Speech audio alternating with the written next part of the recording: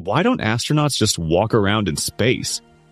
Why, after all these decades of spaceflight, are we still watching them float, bump into walls, and struggle with the simplest movements? If we can put people on the moon, send rovers to Mars, and operate a permanently crewed space station orbiting Earth, surely we can solve gravity, right? Well, here's the thing. Artificial gravity isn't science fiction anymore. At least, not entirely. In fact, we've known the basic physics behind artificial gravity for over a century. The real question isn't, how do we create it? But why haven't we built it yet? Let's break this down.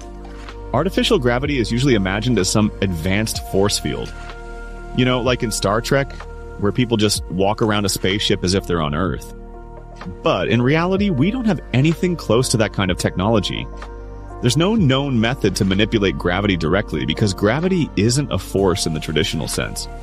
It's a curvature of space-time, as Einstein described it. Manipulating that would require massive amounts of energy or exotic matter, which is still theoretical. But here's the good news. We can simulate the effects of gravity using acceleration. Enter centrifugal force.